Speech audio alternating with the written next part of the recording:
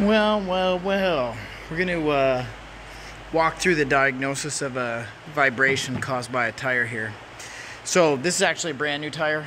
So technically, the customer's complaint is not that the tire vibrates.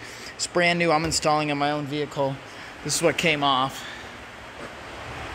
So nicely worn, but I get all my stuff, no vibration, no pull, alignment's perfect and whatnot.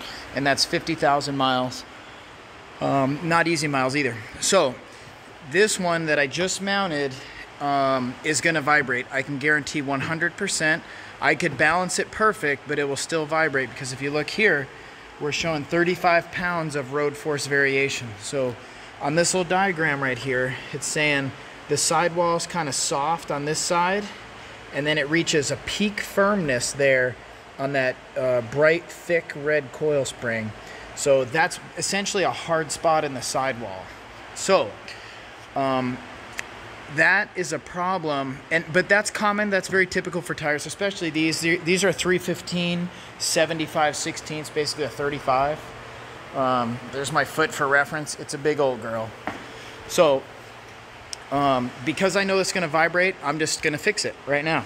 Here's what we're going to do. This machine is the Road Force Touch. This measures the wheel, not the rim. The rim is part of the wheel, but the actual wheel diameter and the, this wheel, when this roller comes down, simulates the road force. Basically, we've got on the wheel a little flat spot, kind of like a bend, basically. And if you think about it, this hard spot here in the tire, as it goes down the road, that becomes kind of a lump because it doesn't flex in as much as the green parts. That hard spot is going to be a lump going down the road. Well, if you think about it, if we have a flat spot, which is basically a low spot on the wheel, and a lump, which essentially becomes a high spot on the tire under load, we could line up the lump on the tire with the flat spot on the wheel, and it'll become a less severe lump. How much less severe? Well, currently 35 is no good, and it's projecting through an algorithm that if I road force match this, I'm going to get it down to 9. 9 is great. I mean, on a passenger car tire, 15 is kind of our limit. On a LT tire, we may go up to 23 or so. And these are LTs off of my Hummer pickup over there. So what we're going to do right now is follow the steps. So here's step 1. It's going to have us, we'll press this button right here. All right, tire. So we're making a mark on the tire. So we'd basically go to the tire, and actually it's slightly different than before. So you see I've got a mark there. I try to save some time by pre-marking it, and sure enough it's just a hair off. I'm not sure if it's off enough really to make much difference, but we'll go with the latest and greatest measurement. So right where that laser is, I'm going to mark the tire. In fact, I'm going to mark it down here so I don't line it up to the old mark. And that's kind of how it goes. I'm cheating with chalk. I don't actually have my tire crayon here. You can still see it even if it's black. So we've marked the hard spot on the tire. Now we're going to mark remember, the hard spot on the tire is just marked. Now we're going to mark the low spot on the wheel. Press that button again. And it's going to go, see here, we're marking the wheel. This is really not difficult. And you'll notice I've saved the time by making that mark already. So now we've got both of those two marked. My next step is I'm going to pull this tire wheel assembly off of the balancer, put it back on the tire machine, let the air out, which kind of sucks because it's all aired up to 50 PSI and that took a while. But to get an accurate measurement on here, it has to be aired up to the spec, and I run 50 on mine. So I'm going to break it down right now. It's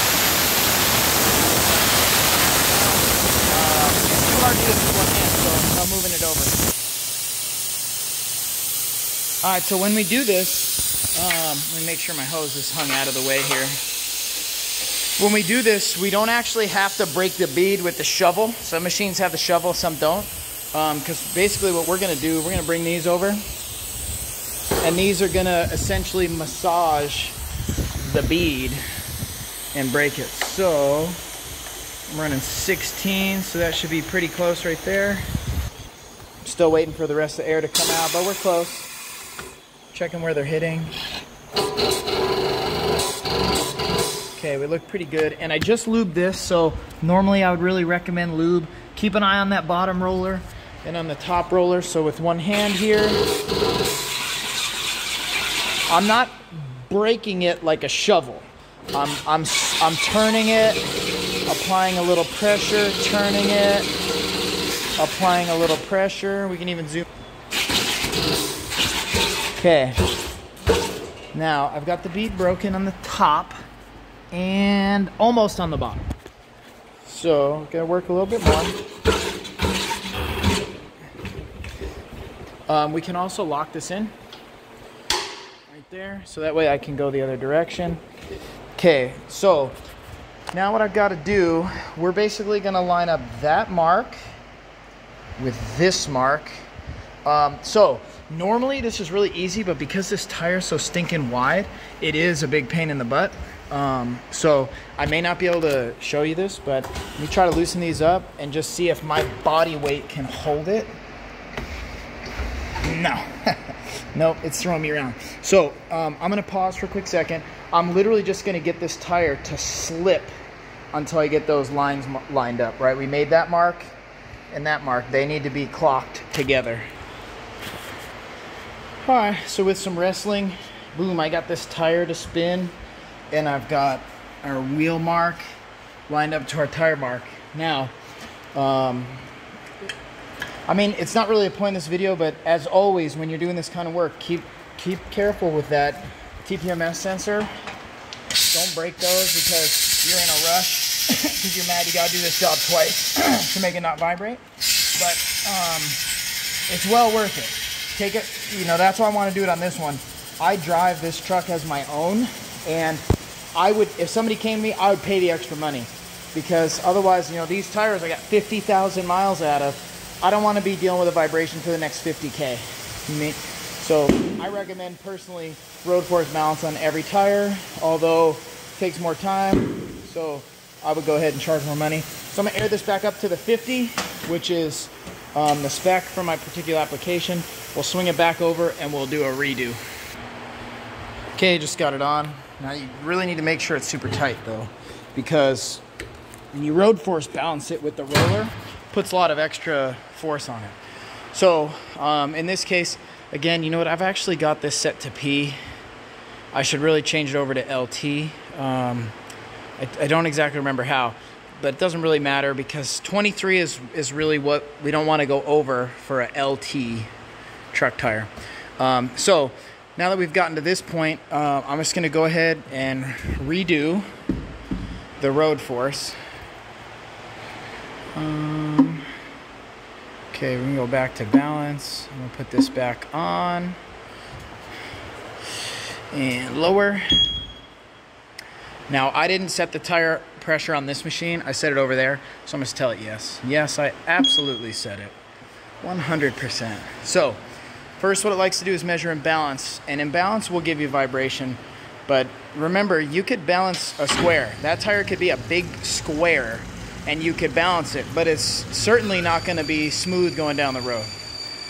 So when it lets that roller go down, that's measuring the diameter, and then it's going to actually apply the force, you know, to simulate what it's like going down the road.